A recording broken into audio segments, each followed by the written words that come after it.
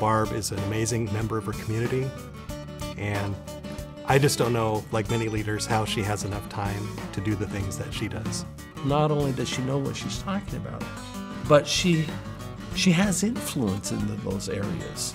Barb is low-key, very humble, friendly, always contributing, always positive.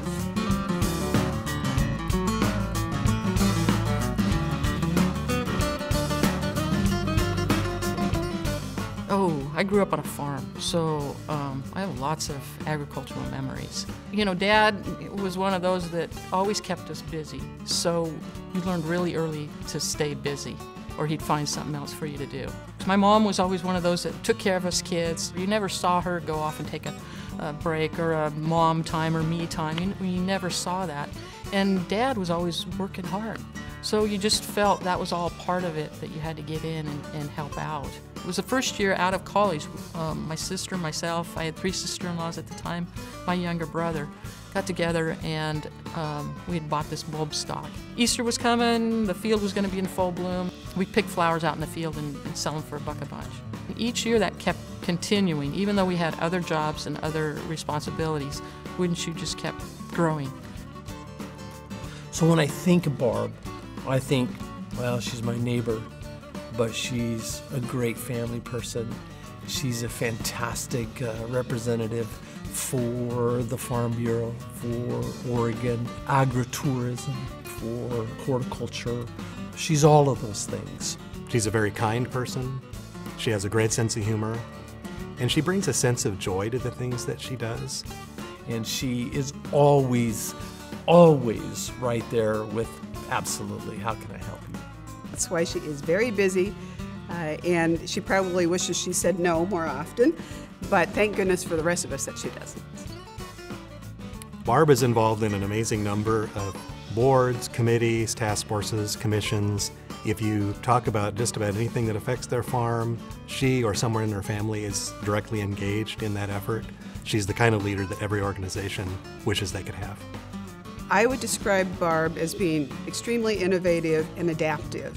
Her ability to see opportunity and to capitalize on those and to figure out how to make it better for everyone is an excellent skill set.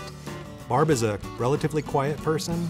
She's not the kind of leader who needs to hear herself speak on every issue that comes up in a meeting. But when she does speak, people listen because they know that she's thought about it deeply, and she's probably 2 or 3 steps ahead of where many other people in the room are. To be involved in everything, I love it. It's just, as long as I'm learning a little bit and can give back a little bit more, that's what it's all about.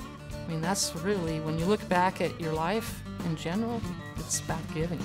But when you talk to one of the Iversons, you'll find that deep inside of them, there's something very, very special. They have a special love for farming, a love for the land that they farm, but more than that, they have a love for people.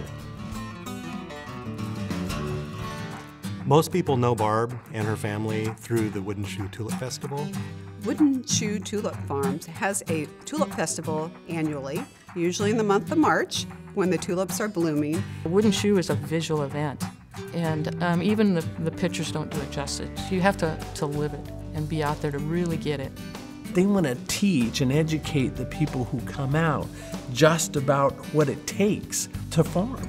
It took just 5 days for someone from all of the 50 states to attend this year. They've had people from 140 different countries. In 1 month, they bring in 150,000 people to the Wooden Shoe Tulip Farm. If you filled up Reser Stadium, Autzen Stadium, the Moda Center, Providence Park, and then you threw in all of the farming and ranching members of Oregon Farm Bureau, you still wouldn't have the same number of people as go through the Wooden Shoe Tulip Festival each year. Well, I believe that she has really boosted agritourism and agriculture at the same time. There are countless people in the state, across the country, and across the world who feel that the Iverson family personifies Oregon agriculture. And really the reason you do it is for the memories those people have when they walk away from your farm. And you know, at the end of my life, I want to look back and realize I created all these memories or helped create. I didn't do it, but you know, it took the whole family, but that's what it's all about. You know, I'm really honored. It was totally out of the blue, unexpected. I still don't think I deserve it, and I'm still wondering why I'm here. But you know, it's very humbling. Barb, you have so many places that you could apply your talents, your skills, your experience, and your ideas, and I'm so thankful that you are so generous with all of those things, both with Farm Bureau and with the Oregon agricultural community. You have been the pioneering spirit, but not only that, you've allowed us to figure out how to get it done. And you've led that direction, and you've been such an asset, and I appreciate your leadership, your mentorship, and your friendship. Barb, I just want to say thank you so much for all you do for the agricultural industry. You deserve this award more than anybody that I can think of, but more than anything else, Barb, thank you for your friendship.